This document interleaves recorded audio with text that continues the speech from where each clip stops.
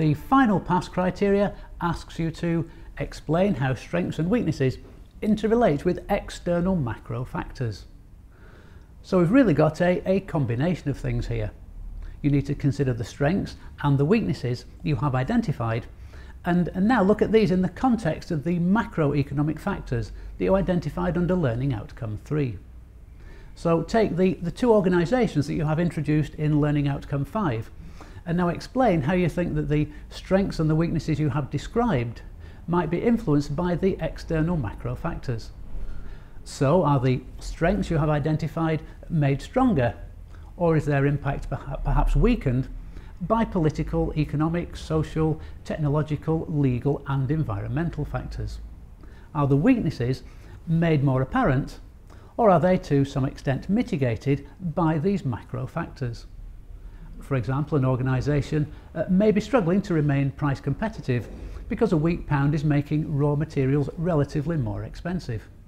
Or a hotel may be forced to increase its room rate, thereby putting it at a competitive disadvantage because they've been forced to increase the minimum wage paid to some of their cleaning and other staff.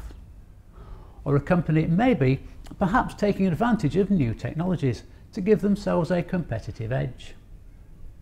You could think again here about a business's size and type.